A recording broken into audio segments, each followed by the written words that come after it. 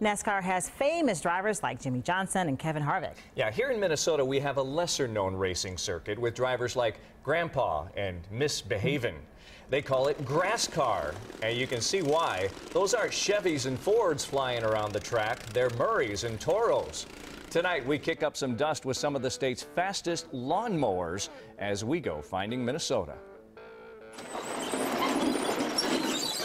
As long as something is powered by an engine, there will always be someone tinkering and modifying, trying to make it a little faster or a lot faster. Oh, adrenaline, totally. Never before have these low riders been such high performers. When I'm mowing the lawn, I don't have people right alongside me watching out, making sure they don't hit me. Butterflies before you start racing, and once you're out there, you don't have the time to think about the butterflies, but just a rush.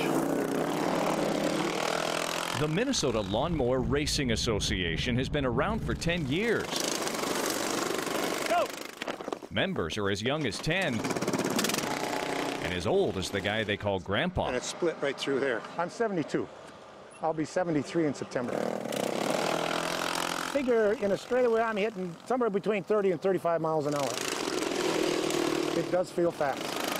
Some racers are said to reach speeds of 60 or more in the higher classes.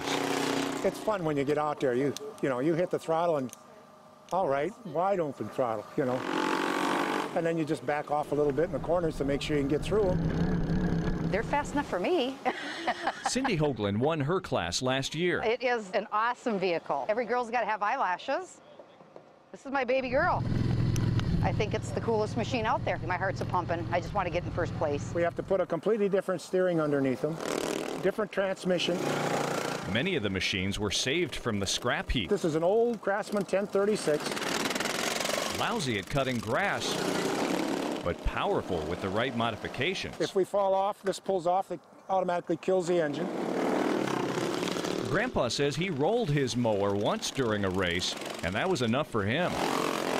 A lot of the people in NASCAR, they go to see a wreck. We're not here to see wrecks. We're here to have a good time. The winner will drive away with only a small trophy and bragging rights, but they say it beats being at home mowing the lawn. Gotta have fun. Gotta have something to do. Now, just to be clear, the mower blades are not attached when they're on the track. That would be dangerous. Now, the early summer races, like right now, are at the ERX Extreme Racing Track in Elk River, which also races beater cars, trucks, and even minivans. There will be several lawnmower races at county fairs around the state this summer. For more information or to send me another Finding Minnesota idea, just go to WCCO.com/links. I've seen it all. I think so. Do you like the eyelashes on that one? I love the eyelashes on that. Very nice.